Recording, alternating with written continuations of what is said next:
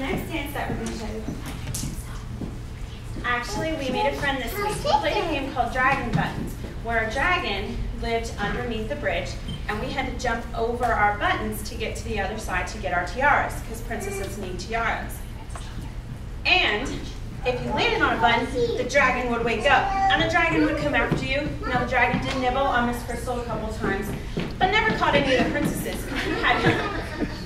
We had great knightesses that helped us and would put the dragon back to sleep. Well, we found out at the end of it, the reason that the dragon was so upset was that the dragon was really hungry, right, girls? Yeah.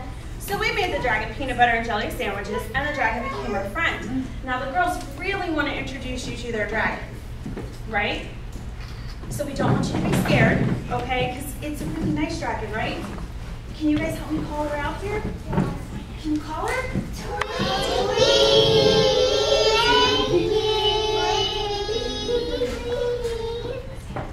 I don't think she was there.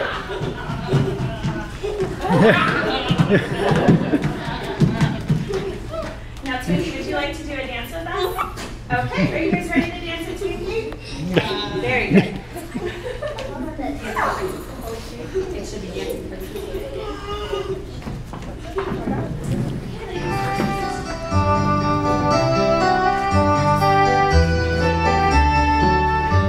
Once upon a time, there were princesses whose names were Light, Hope, Happiness, Beauty, Love, Care, and Friendship. They all lived in an ivory castle high on a hill, and every day the princesses would dance in a large ballroom where they sometimes had parties.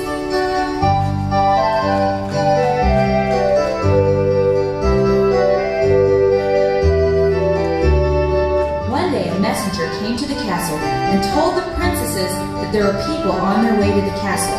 Their names are Thunder, Lightning, and Rain.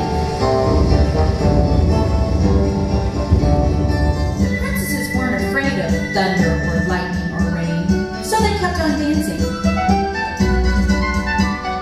They danced way into the night.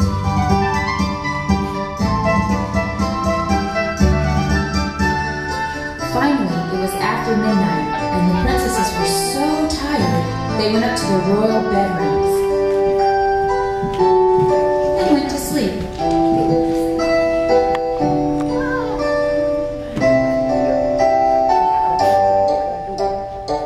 Sometime during the night, they were awakened by the sound of a roar. It was their friend the dragon, the one that guarded the bridge over the moat to the princess's castle.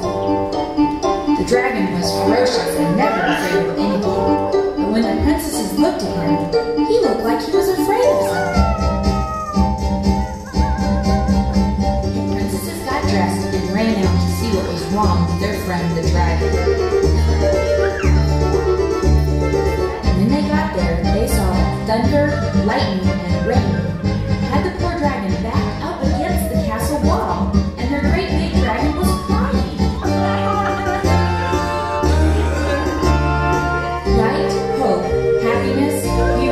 Love, care, and friendship knew if they stayed together and held hands, they could protect their friend. So, they made a circle around the friend the dragon and began to dance.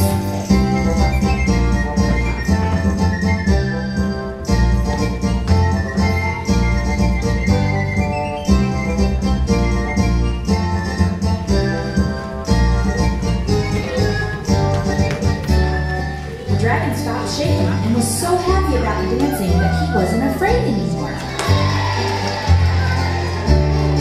Now that the princesses had helped the dragon find his courage, he made a loud dragon growl. Well, thunder, lightning, and rain were so afraid of that dragon that they ran away and never bothered the princesses again.